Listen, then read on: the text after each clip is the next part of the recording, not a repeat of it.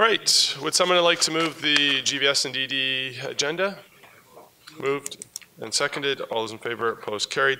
Minutes from June 24th? Moved and seconded. Any questions, errors? All those in favor, opposed, carried. We have a consent agenda in front of us. A few things on there, 5 things on there. Would anybody like to remove anything from consent?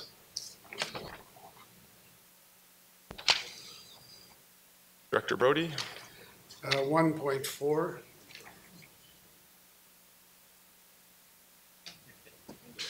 Thank you. Anyone else? Seeing none, someone like to move the remainder of the consent agenda? Moved and seconded. All those in favor, opposed, carried.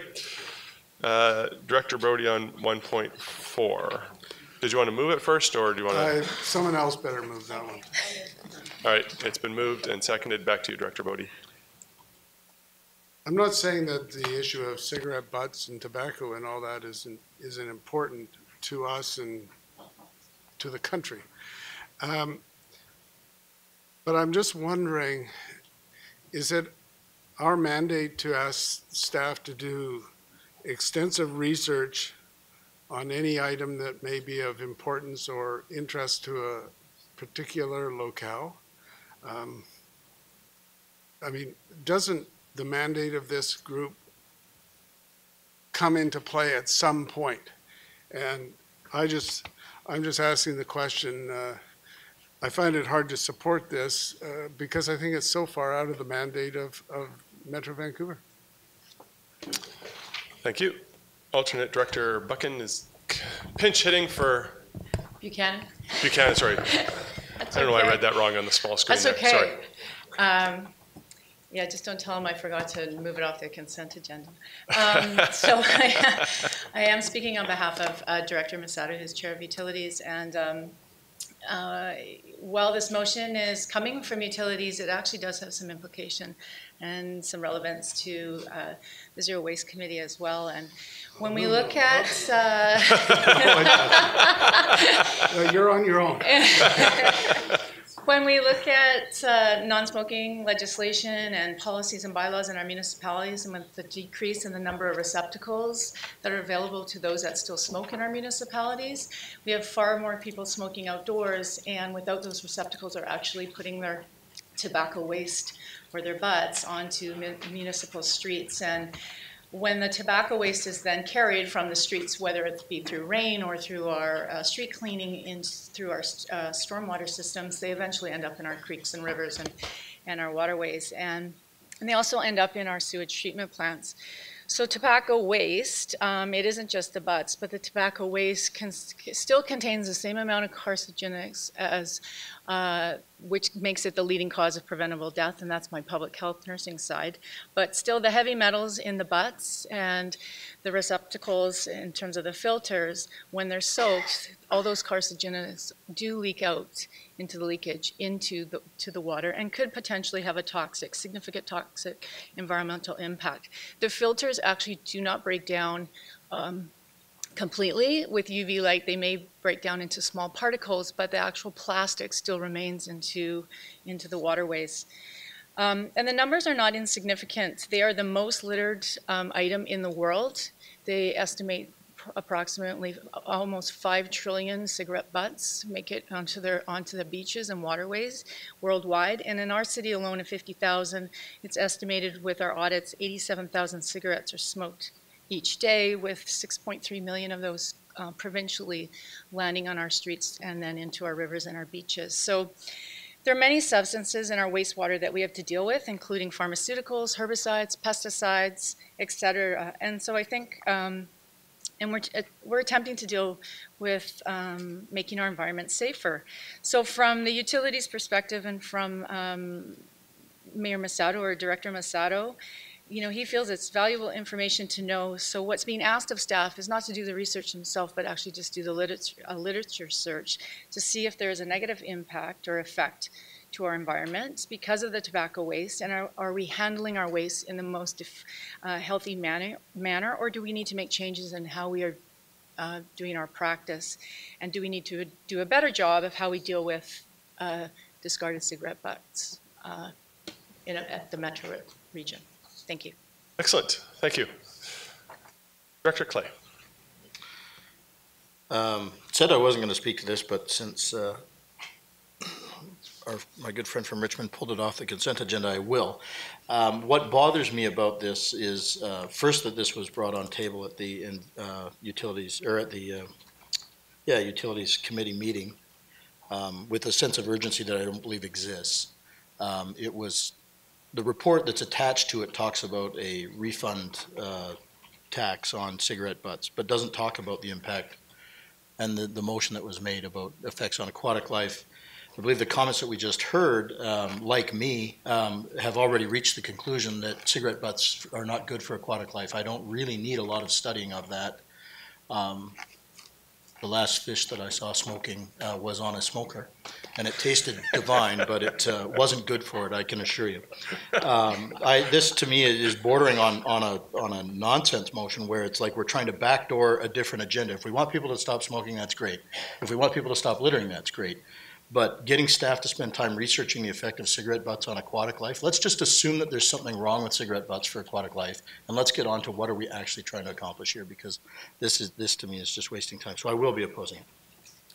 Thank you for your comments. Director Becker. Yes, thank you, Chair. I'd like to thank Alternate Director Buchanan for articulating Director Masato's position.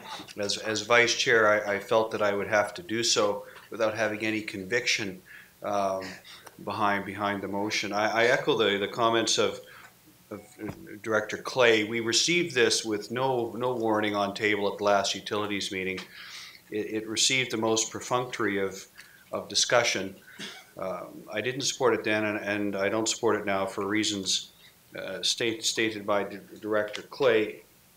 In addition, I think it's nonsensical to believe that a deposit on cigarette butts is going to result in a massive return of cigarette butts to our local return it depots. It makes no sense to me. I think the underlying raison d'etre for this is certainly laudable, reducing littering and reducing smoking.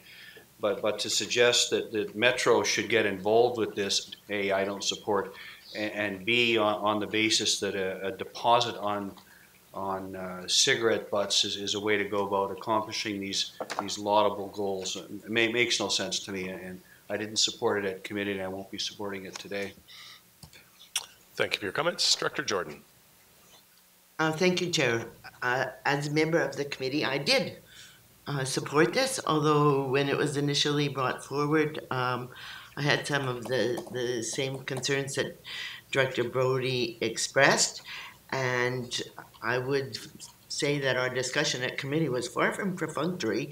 It was quite heated and quite a dynamic discussion as far as I was concerned. But anyway, through that discussion, at the end of the day, I decided to support it, and the reason I did was because having gone on a couple of tours of our sewage treatment plants and things lately, and been like amazed to see how tough those little cigarette filters, which I am a smoker, I confess, are, that get through the system. And at the last exit, they're still floating along down the pathways because they're really hard to get rid of. So if we're studying wipes and the implication for us, if we're looking at all the kinds of things that implicated by various forms of waste and what that has to impact it has to all of the systems that we do control, at the end of the line, I supported this. I was told this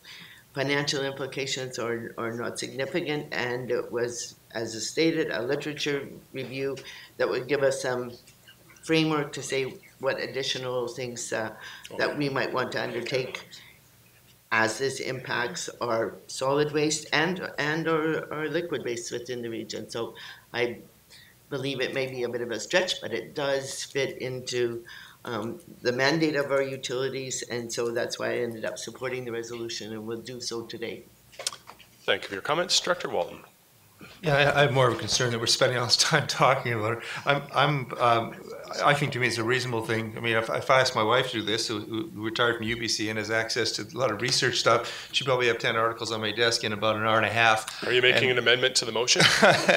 Take the word staff out and insert your wife's name? I'm just saying. That might not go too well. I'm just saying, do it. I don't know why this has to come through this committee. Just, it's up to staff and the committee to provide direction. I don't see this as being a huge task to get that information, do a quick one or two page summary and get on with it. So I'll be supporting it, but I don't think we should be talking at length about it. Thank you.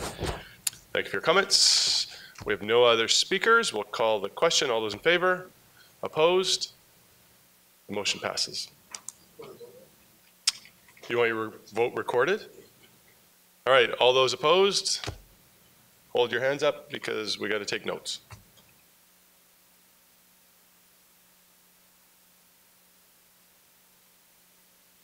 Good. Okay, we're good, thanks. All right, resolution to close the meeting under 91E and I. Moved and seconded. All those in favor, opposed, carried. Motion to adjourn. Moved and seconded. All those in favor, opposed, carried.